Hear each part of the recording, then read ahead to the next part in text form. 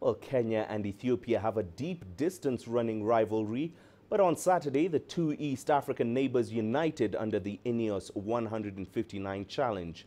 Two Ethiopians, Selemon Barega and Chala Regasa, were among the 41 pacemakers who assisted Kipchoge to make history. Here is the reaction from Addis Ababa. Like a Kenyan, I just feel the challenge is done.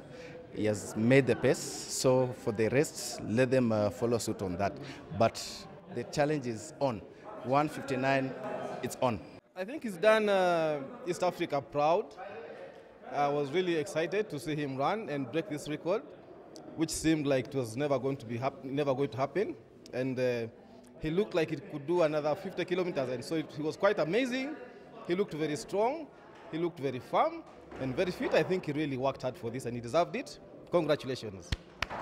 I can't believe that I'm part of this history. I woke up very early, coming here to support my fellow Kenyan all the way in Addis. It makes a lot of sense, and for the future generation, for our kids, it's something that everybody will look up to. It's really nice. I feel so good and I feel very proud to be Kenyan.